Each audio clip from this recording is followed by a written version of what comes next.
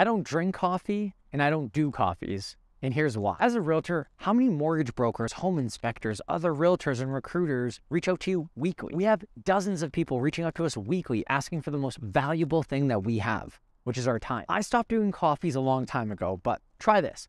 Track your week, your month, and your quarter and see how much time you spend at coffees and at lunches. How are these meetings progressing your business?